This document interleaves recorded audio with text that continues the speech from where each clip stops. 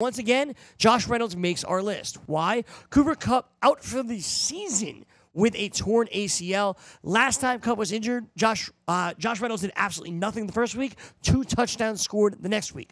What can fantasy owners expect from Reynolds this time around? I think we might expect some inconsistency here, but we know that the Rams run a ton of 3 wide receiver sets, and Josh Reynolds is the next man up. Is he going to be Cooper Kupp, per se, for fantasy purposes? Absolutely not. I think Brandon Cooks and Robert Woods see an uptick in targets and consistency.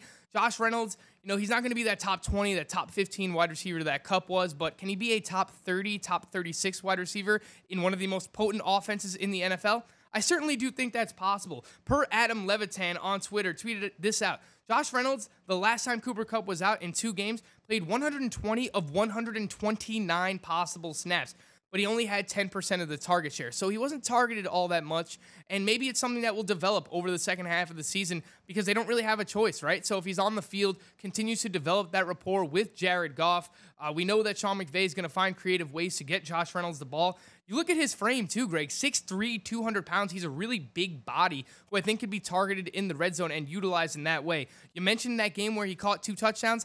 Maybe that's what we're looking at Josh Reynolds for, not the safe floor Cooper Kupp type wide receiver that was in this Rams offense before, which we could depend on for 6 for 60, 6 for 70, whatever it might be. But maybe he's the guy that's used more so in the red zone and scores touchdowns here.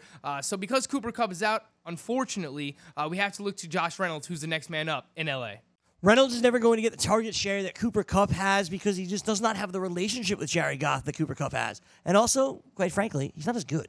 So while Reynolds will be out there, he won't be utilized nearly as much. So don't think you're getting Cooper Kupp when picking up Josh Reynolds. But again, 6 teams on a bye. You are desperate for a flex. Reynolds is the guy that you should go with.